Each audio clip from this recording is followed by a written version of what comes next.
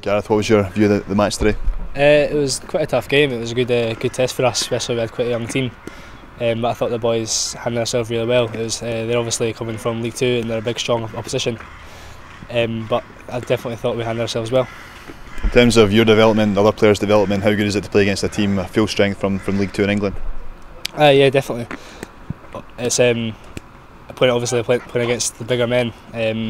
They're from it's a good standard in there as well. So us getting to play that first team experience, especially getting 90 minutes rather than coming on and playing sort of 20 minutes, 30 minutes. It's better playing 90 minutes and getting to the pace of the game and getting to experience the whole match.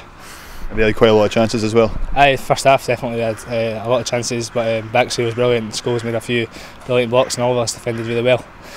Second half I thought we handled them better and we caused them a few problems, but they were a good side definitely, but I thought we handled it well. You've been involved in quite a few of the friendly matches as well in pre-season. How do you feel you've come along in those games? Yeah, I thought I've been doing okay. I think I can still improve a lot more, but it's good to get the experience and hopefully gradually I'll get better and better as I keep getting more experience and more game time.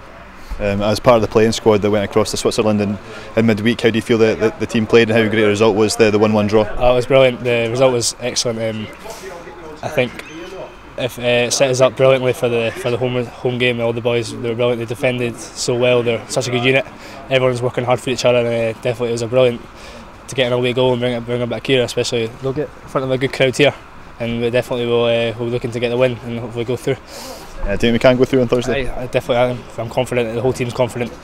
I think, especially here in front of the crowd, we'll have a few players back for injury as well, so I think we'll be at full strength and we'll give them a good game.